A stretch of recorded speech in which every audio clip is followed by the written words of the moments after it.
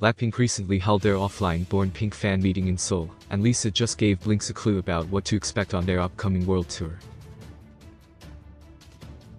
In early July, BLACKPINK thrilled fans by announcing their long-awaited comeback with their second full-length album, Born Pink, and a world tour that IG Entertainment promised to be the largest ever world tour for a K-pop girl group. BLACKPINK showed fans what they could expect from their sophomore album when they dropped their pre-release single Pink Venom in August.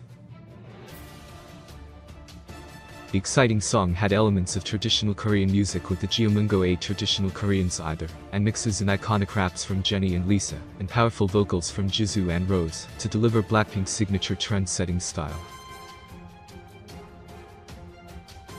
They performed the song live at the 2022 MTV VMAs, where BLACKPINK gave a visually stunning performance.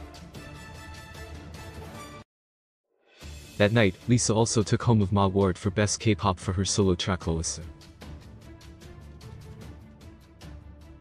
Lisa's solo debut music video broke 2 Guinness World Records when it was released, most viewed YouTube music video by a solo artist in 24 hours, and most viewed YouTube music video by a solo K-pop artist in 24 hours.